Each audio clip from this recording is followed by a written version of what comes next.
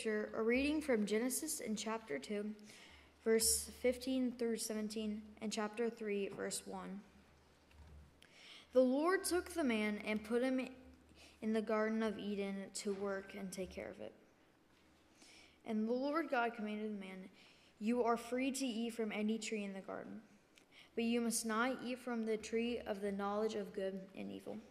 For when you eat from it, you will certainly die." Now the serpent was more crafty than any of the wild animals the Lord God had made. He said to the woman, "Did God really say you must not eat from any tree in the garden?"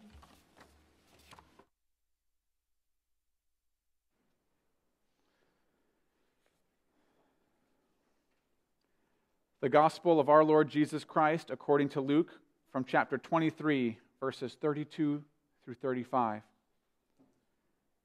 2 other men, both criminals, were also led out with him to be executed. When they came to the place called the Skull, they crucified him there, along with the criminals, one on his right, the other on his left. Jesus said, "Father, forgive them, for they do not know what they are doing." And they divided up his clothes by casting lots. The people stood watching, and the rulers even sneered at him. They said, "He saved others, let him save himself if he is God's Messiah, the chosen one." The word of the Lord.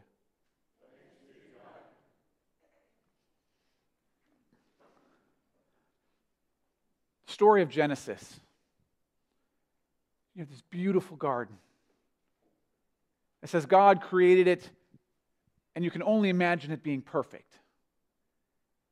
Sunny and 72, mild breeze, just perfectly pleasant to be outside since there was no shelters yet.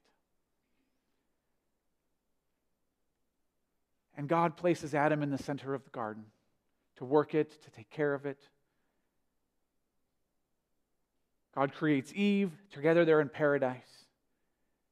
And God says you can eat of any tree you want in paradise, except this one. Do not eat from the tree of knowledge of good and evil, because if you do, you will surely die.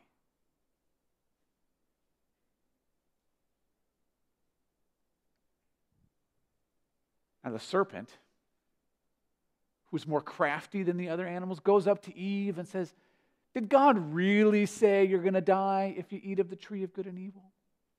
Did he really say you will die?" The scripture reading for today ends with that question. Will you really die?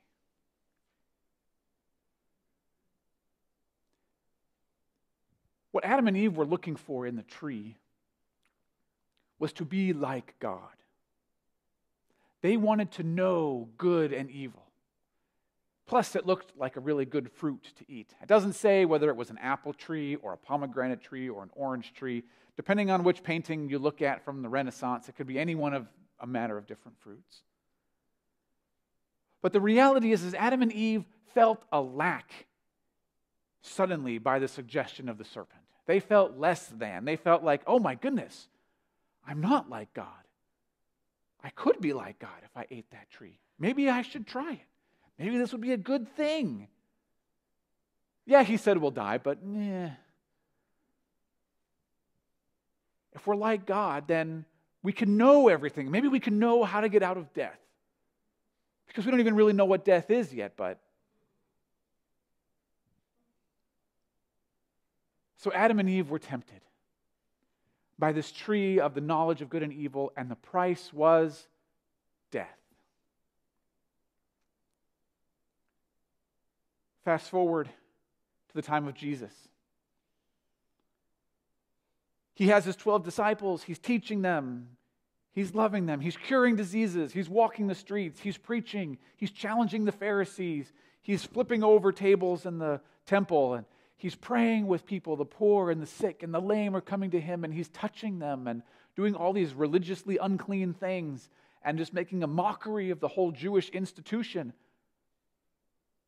So finally, the tables are turned and he's executed by the Romans. So Pilate gets him up on a cross and says, "All right, Jesus, we've had enough of your ramblings, enough of this insurrection.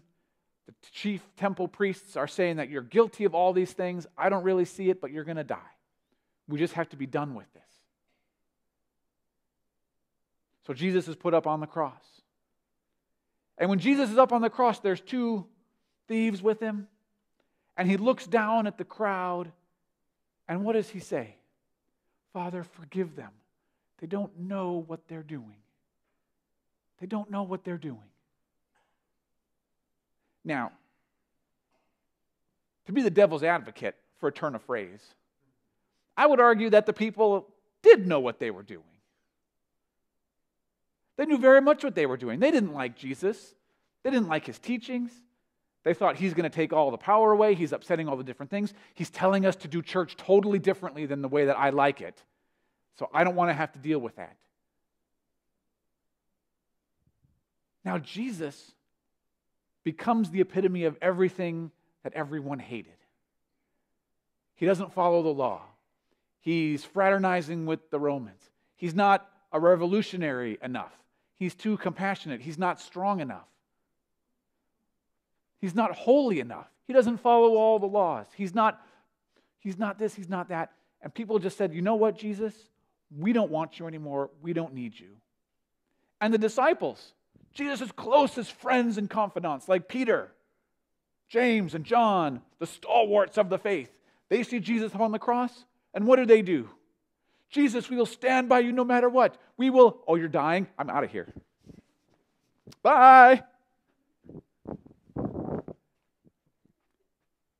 The disciples weren't even there when Jesus died on the cross. They were saving their own skins.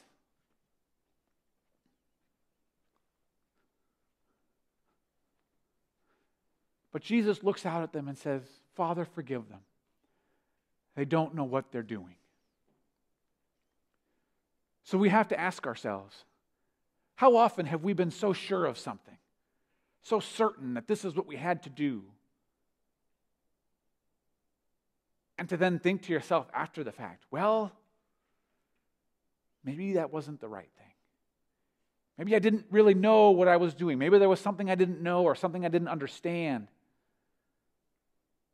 Maybe there was some part of my vision that was blinded and I couldn't see. When Jesus is up on the cross, he looks down at the people. And what does he say?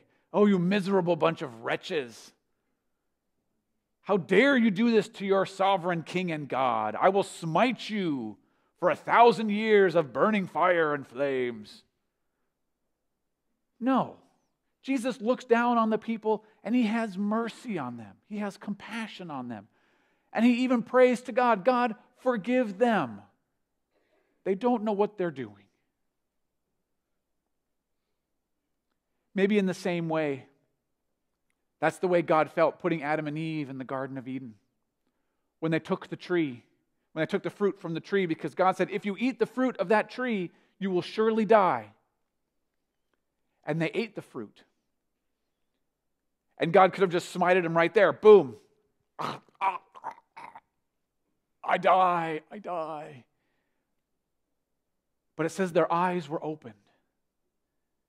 They became aware of the knowledge of good and evil. And they became ashamed of themselves. It says they covered up their nakedness. They hid in the bushes.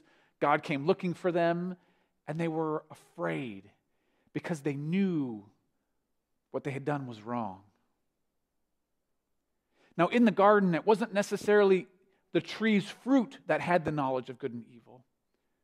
It wasn't the fact that they ate it, and somehow by ingesting the food, they became super knowledgeable of good and evil. It was the act itself.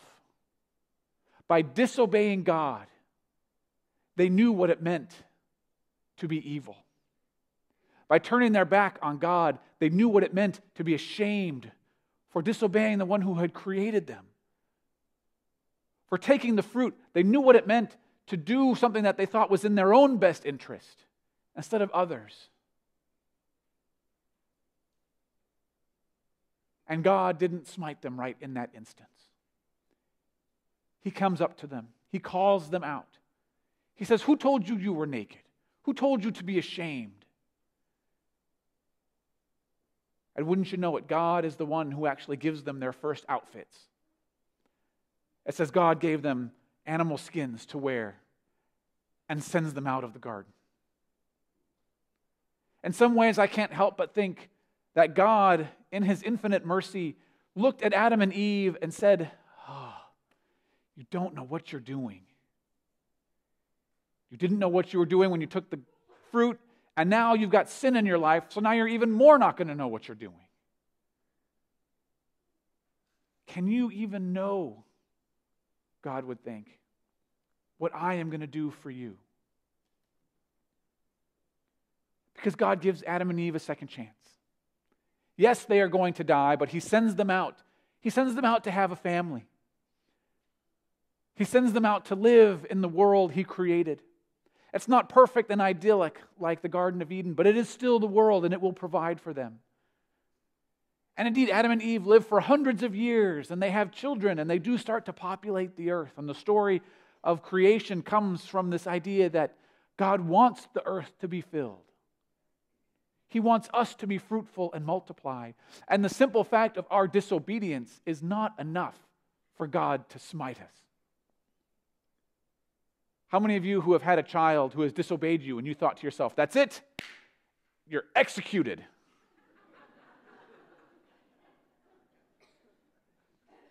Zero tolerance. The human race would have perished after that first generation, right? But there's something in us that gives us compassion when people don't understand what they're doing. There's something in us that gives us patience, that when someone does a boneheaded thing, we think to ourselves, "You really didn't think this through all the way, did you?" We're the boneheaded one. And God is looking at us every day, saying, "You really don't know what you're doing." But there is one thing that we do know. There's one thing that I know, and I pray that you know it too, and it's that God loves you so much that even though you might do the most vile and atrocious things, you might turn your back on God, you might think to yourself, "I want nothing to do with this." If you admit you need God, and not just say, "Oh yeah, I need God," and come to church and, pretend to be holy. But if you really deep down know that you need God, He will be there for you. Jesus got Himself executed, hung up on a cross, and He could have been upset. He could have been spiteful. He could have been mean-spirited. I'd have a few choice words for the folks who put me up on a cross, I'll tell you that. "What are you doing this to me? Why did you do this? I was trying to help you." But not Jesus. To know Jesus is to know that He is ever merciful and prays for forgiveness for the people that put Him on that cross.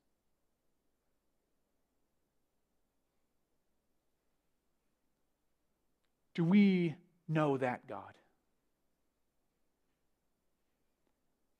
Do we know the God who is infinitely merciful? Do we know the God who gives us a second chance? Do we know the God who will walk alongside us and help us when we need it? Because to know God is to know God's benefits, to know God's blessings, to know God's promises, to know God's word to us. For even though Adam and Eve sinned in the Garden of Eden, even though each one of us has gone home after a wonderful church service and sinned against God in word and deed sometime during the week, when we come back on Sunday, we come back because we say, "God, forgive us. Help me. I want to be a better person. I want to know what it is to know God, to know you." And we can have that.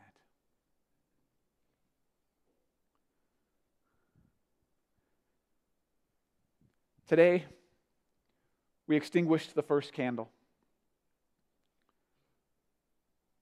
We heard Jesus' words from the cross, words of compassion and forgiveness. may we too, who know God, be ready to offer forgiveness to those who ask it of us. May we be willing to assume the best in someone rather than assume the worst. May we be willing to give of ourselves and even admit maybe we don't have all the answers, or that I'm not right, and say, okay, I think maybe you are right. Someone else is right. That other person over there is right. Because the Lord forgives me because I don't know what I do. So I'm going to forgive this other person when they do something that wrongs me. So friends, as we know God, may we know His blessings. And may we know what it means to have a loving and forgiving God. From the very first sin in all creation to us here today in 2020. Let us pray. Lord, we give you thanks for your forgiveness. From the very first sin, Lord, you forgave Adam and Eve. They did not get to live in paradise. They did not get to live forever. They disobeyed your word, Lord, but you gave them a second chance. Indeed, Lord, you are a God of second chances. So help us, Lord, to be patient. Help us to be mindful of your calling to us. Help us be willing to offer forgiveness to others and to be patient with others as well. For you are a good and gracious God, slow to anger and abounding in steadfast love. In Jesus' name we pray. Amen.